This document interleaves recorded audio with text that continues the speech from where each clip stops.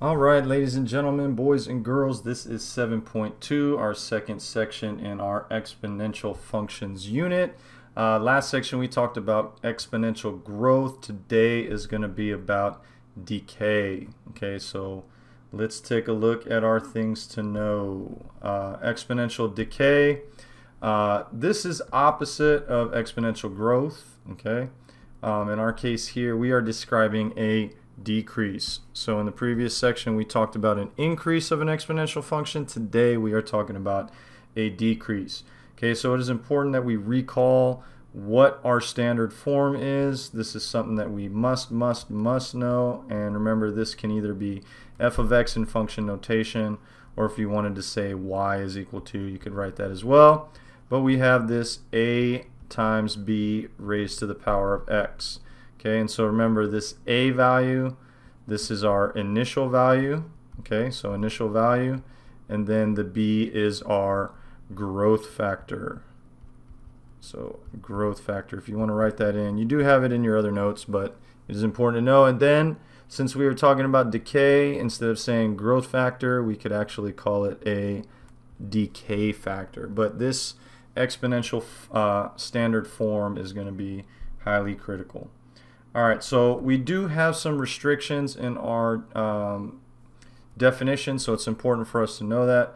So let's go ahead and write that standard form here for each of these. We got f of x equals a times b raised to the x. We're going to have the same thing for decay.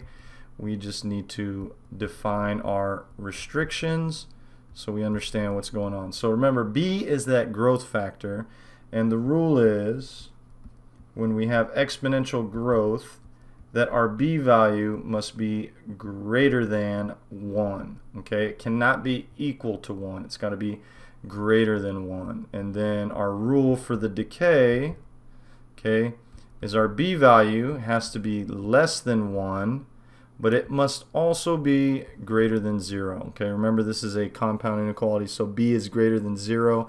It cannot equal 0.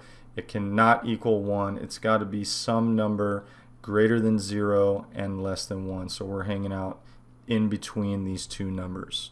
Okay, so this is where you're going to have some examples. You know, if it's a decimal, you're looking at some stuff like 0.4, 0.1976. Okay, if we're looking at fractions, that means we got a little number up top and a big number down below. Okay, this lets us know we have something that is smaller than 1. Okay, so make sure to take note of those rules as we move forward. Alright, so let's take a look at example 1. We want to just identify if these are growth or decay. Okay, and remember, this is determined by that b value, so regardless of what our initial value is, we're not really caring about any of these numbers right here. Okay, this does not indicate if we are a growth or a decay. We are simply looking at the b values. So right here I got 6/5. Okay, since this is a improper fraction, meaning I got my bigger number up top, smaller number down below, that means I am going to be larger than 1. So boom, right here we have a growth. Alright, 4/7, I got the small number up top. That is going to indicate a decay. Okay, don't let a fraction and a fraction fool you. Remember, we're still looking only at this number here, 3/2. That numerator is bigger, so we have a growth. Okay, and then 1.4, obviously bigger than 1, so again we have a growth. And then 0.7 over here gives us a decay. Okay, and remember that the definition of an exponential function means that we have a variable as our exponent. So all of these are actual exponential functions.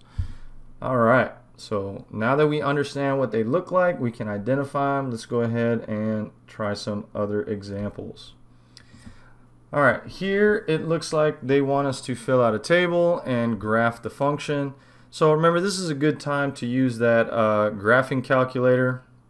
And if you don't have a graphing calculator at home, let me show you how you could figure out how to do this. If we look at our graph, okay, we're only in quadrant 1, right? We have this block right here, the x-axis going to the right, y-axis going up, but we don't have any axis going to the left or down.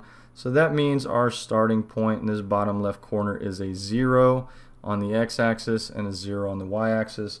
So a good point to start with for x, we wouldn't want to use -1. We probably wouldn't want to start over here. A good way to graph this would be to start with 0. Okay, and then moving on up, I'm going to do 1, 2, and 3. Okay, so if I were to plug in a 0 for x, okay, what is a good way for me to solve this? If I don't have a graphing calculator, I can simply pull up any old calculator here, and we would just need to do orders of operations. Okay, oops, I need to be scientific. There we go. Let's make this a little bit bigger for you guys. Alright, so if I'm doing a scientific calculator, I know that I need to plug a 0 into here, and I'm going to be raising to the 0 first. So I would want to take this 2 and divide by 5. So I could do that. I get 0.4. Then I want to raise it to the power of 0. Okay, so I'm going to use this x to the power of y, and it's going to show 0.4 raised to the power of 0. And then I hit equals, that gives me a 1, and then I multiply it to the outside, and that is 4. Oops. One sec, let me start that over. We said 2 divided by 5 raised to the power of 0 equals, and then times 4 gives me 4. So here I'm going to want to put this 4. And if you recall from the standard form of an exponential, remember we know that that a is our first value, so here our first value is 4. So we can go ahead and plot this dot.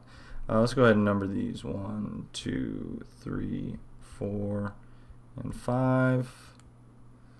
Fix that up. And if I'm only going up to 4, right, this is a decrease, so it's probably going to go down. I can probably even go by 0.5s here. So this would be 1, 1.5, 2, 2.5, 3, 3.5. So your graph at home might look a little different if you did it by ones. Okay.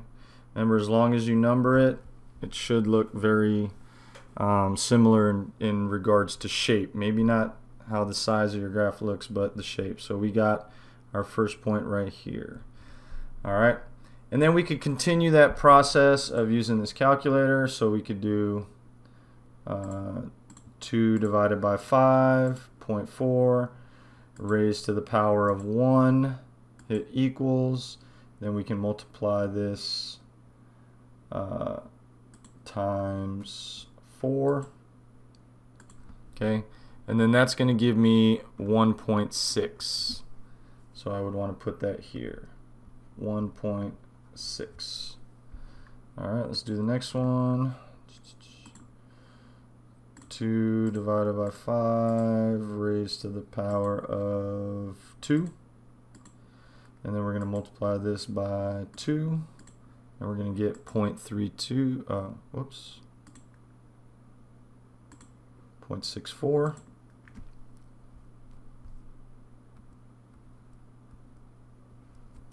And then last but not least,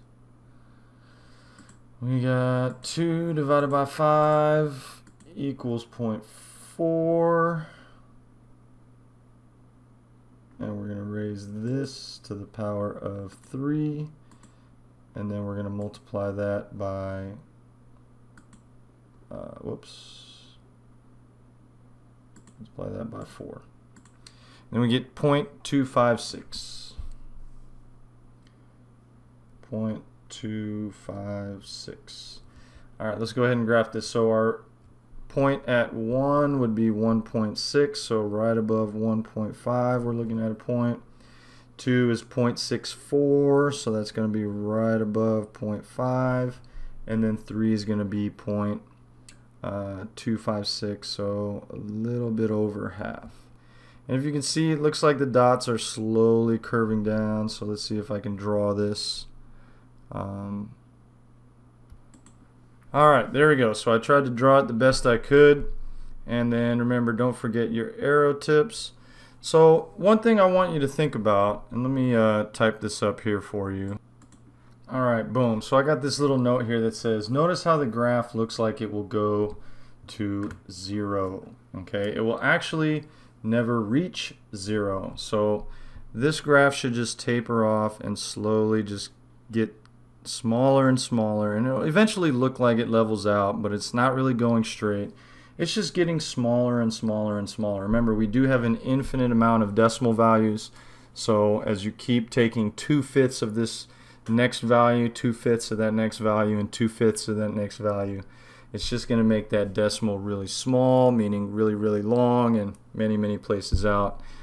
So we are approaching 0. Okay, so that's why our graph looks like it does this and then begins to taper out. So as you draw yours, you should never, ever, ever touch this line down here. Just make it look like it is moving to that area. All right, very good. So let's take a look at example number 3. We have another function again here that we need to graph. So this time I want to show you with the graphing calculator. All right, boom, got my graphing calculator up. Okay, so these are the important steps. Remember, if you need to clear and restore your defaults, in order to enter our function, remember we've talked about this, we want to hit the y equals button. Okay. Let's go ahead and pop out this this button here so we can see it. So what we want to do is we want to enter in, remember this f of x is the same as y equals, that's there on the left, so we are just going to type in everything that we see to the right. We have our initial value of 4. This time we are at a growth rate, or sorry, a decay rate rather, of 0.75. So we're going to type that in. And then we are going to raise this to the power of x. Remember, to do that, we use this little caret right here. And then we use this button right here to type in that variable. Okay, now we could hit the graph button. It's going to show us the shape of the graph and you know how it should look in general. But remember, we want this table of values.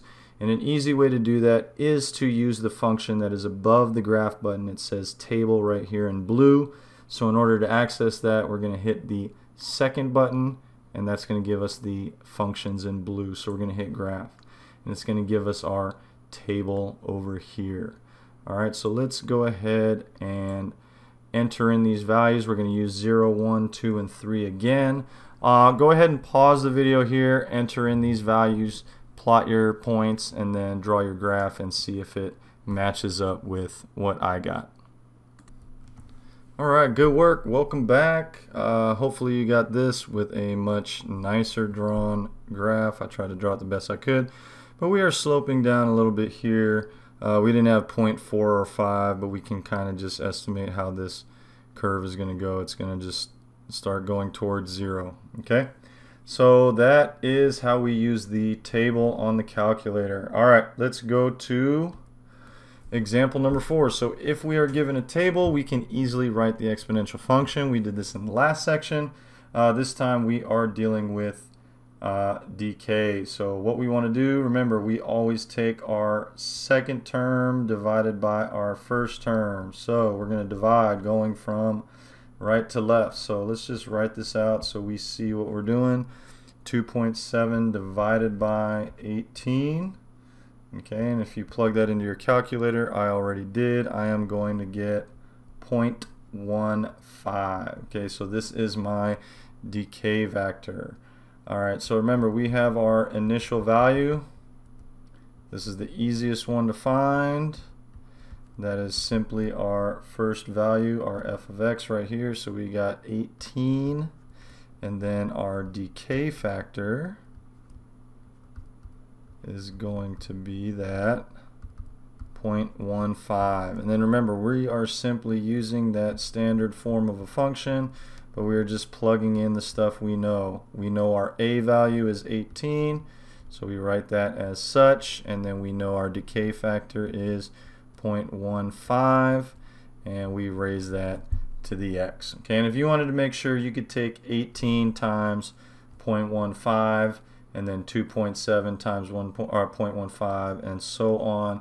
And then also, if you want to double check your work on the calculator, type this into your y equals and then see what that table looks like. It should match up with your table here. Remember, f of x, this is the same thing as y. Alright, So we talked about percent increase in the last section. We also do have a percent decrease. Okay, so remember, this is the form that we use. We have f of x is equal to a. We always start with that initial value. And for percent increase, we did 1 plus the percent increase. Okay, and remember, we can call this r. This is the rate of the increase, and then we are raising that to the power of x. So remember, this is the rate of growth. Okay, so this is our rate of growth.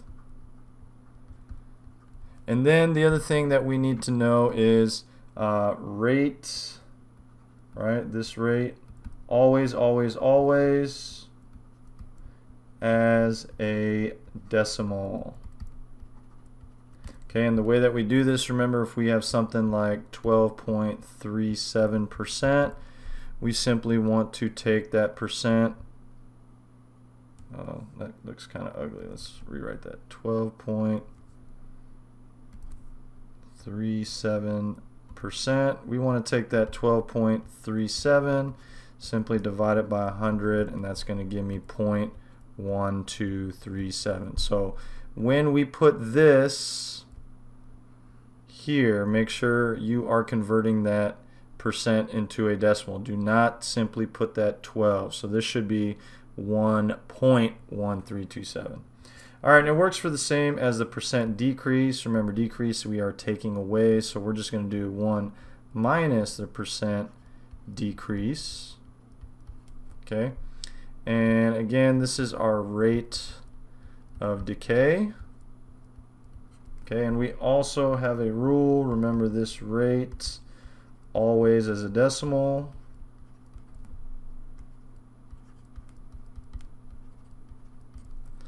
And if we have an example, let's do an example here. Let's do 3 point, or since that looked like an 8, let's do 8.5%. And we would do 8.5 divided by 100, and that would give me 0.085. So remember, if you're not one who likes to move the decimal, just simply divide by 100. It's going to give you that answer every time. And remember, this is what you would plug in right here. All right, so there will be some percent decrease problems. These are typically found in our word problems, so make sure you understand how to do the percent increase and the percent decrease.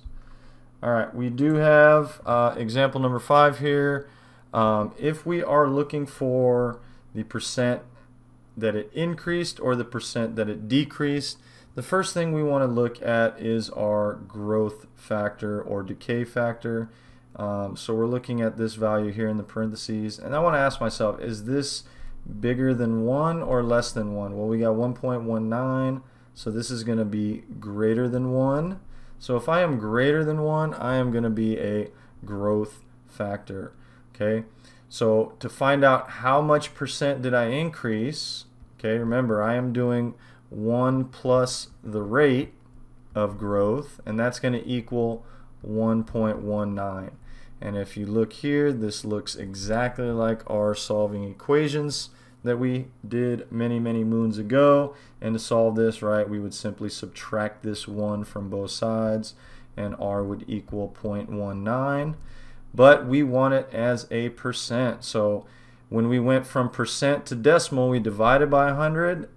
To go back from decimal to percent, we would multiply by 100. So 0.19 times 100 is going to be 19.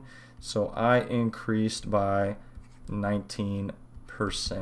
And then remember, that initial value is this one right outside over here. Okay, let's go ahead and look at our next one. We got 0.325. Does that look like it is bigger than 1 or less than 1? It looks like less than 1. So this is going to be a decrease. So remember, our decrease is 1 minus the percent. So we're going to do 1 minus the rate, and that's going to equal 0.325.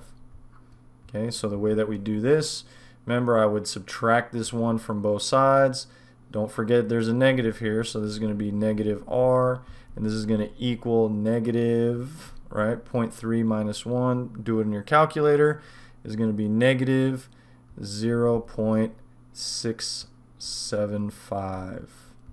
Okay, and then we got a negative on one side and negative on the other side. I want this r to be positive, so I simply divide both sides by -1, and r is going to equal 0.675. And again, I want this as a percent, so I simply multiply this by 100, and we get 67.5. So this is a 67.5% decrease, and then our initial value of 16. All right, I want you to get go ahead and pause the video here, try the next two on your own, and come back and see if you are correct. All right, welcome back. So here we have 0.44. This is less than 1, so I used the 1 minus r, and I ended up with 0.56 times 100. That gives me that 56% with an initial value of 11. All right, and then this last one, don't let it trick you. Here we have 3. 3 is certainly greater than 1, so with this 1 plus r equals 3, minus that 1, we get r equals 2. And then you still multiply this by 100. So 2 times 100 is 200, and we have a 200% increase. So you can have something increase more than 100%. If you're making an investment, you certainly want to have more than 100% of an increase on your investment. That would be a phenomenal return. So don't let something over 100% fool you. We will see stuff like this. And then we got that initial value of 3. All right, very good. All right, moving on to our last example. We want to solve by modeling with an exponential function, and then we want to, so first we want to model it, and then we want to actually solve it. So this first one, it says Mr. Martin purchased a clothing store. It had too much inventory. He just wanted to use the building, so he needed to get rid of all that merchandise. It had 78,000 articles of clothing, noted as C, and then it was decreasing by 4.9% per year T. So when they're giving you these variables here, this is your function. Okay, so our function here is going to be C of T. Remember, time is the independent variable because we cannot change it or adjust it, so that lets us know this is going to be C of T. So the first thing I should do is model this as C of T. Okay, now we need to figure out the rest of our model. Well, what would be a good initial value? If we look back, well, we started with 78,000 articles of clothing, and then we wanted to know how many are left. So it looks like this is our initial value. So we have our initial value of 78,000. Okay, and we are doing a decrease. Okay, it says it is decreasing, so we're going to take that 1 minus, and we want that percent to be in a decimal. So remember, 4.9, we got to divide by 100, so let's do that. 4.9 divided by 100, and that's going to equal 0.049. So we got 0.049, and then our exponent, right, our function is C of T. So we're going to put a T up here. So now that we have modeled it, we can go ahead and solve it because it is asking us something specific. It wants to know what happens after 6 years if no new inventory was purchased. So what we are simply doing is we are saying we understand the amount of time. T is for time, and we are looking at 6 years. Oops, let's simplify this first, so we can see an accurate representation of this model. What is this 1 minus 0.049? Go ahead and do that on your calculator. I am getting 0.951 and raised to the T. Alright, so let's do C of 6. And we got 78,000.951 raised to the 6. Alright, and then now what I would recommend, if you have your graphing calculator, we don't need that. Let's put this one up here. I would just type this into the graphing calculator exactly like you see it. So let's turn this on. Let's go back to the home screen. and we have 78,000. We put this parenthesis, we got 0.951. Close that parenthesis, and then we're going to raise this to the 6th power. And then it gives us 57,700.25. So we're a little over 57,700. So can we have a fraction of some clothing? Not really. So we would want to say that there's about 57,700 left. So let's write that in. So after 6 years, we have about approximately 57,700 articles of clothing. So we can articles of clothing. We can go ahead and write that in. Alright, moving on to the next one. It says the value of an office copier machine V was purchased at $35,750 and it decreases by 8.5% per year T. Let's write a model and then find out its value after 4 years. So we're going to do the exact same thing we did over here. Remember, we are doing V of T. What did we start out with? Well, how much was the copier purchased for? It was purchased at $35,750. And we're doing a decrease, so we got 1 minus, remember, 8.5. Here we had 4.9, so we have a single digit on the left. Looks like we just add a 0, so we're going to do 0.085, and we're going to raise this to the T. Okay, so let's simplify this real quick. 35,750, 1 minus 0.085, that's going to give me 0.915. Right, and then I'm going to raise that to the T, and we want after 4 years, so let's plug in a 4 for RT. 35,750, 0.915 raised to the 4, and then if you crunch that out in your calculator, you should get, and correct me if I'm wrong, but I got 25,058. So $25,058. And remember, if we are talking about money, we round to 2 decimal places and we use that $sign. We want to denote that $sign. Alright, I want you to try the next one on your own. Go ahead and pause the video, come right back and take a look-see. We'll see what we got together. Alright, great work. Hopefully you got $6,369.80. Remember, round up. If that extra digit tells you to round up, we are talking about money. We are rounding to the nearest second decimal place. Alright, ladies and gents, that is all I have for you today. I hope you enjoyed it. I hope you understand it. If you did not, please watch it again. Try these practice problems. The more you do, the more it sinks in. Remember, ask a friend for help, ask a teacher, anyone you can reach out to that is willing to help. We are all in the same boat and looking for the same goal to accomplish. So I will catch you on the next one. It's been a pleasure. Peace out.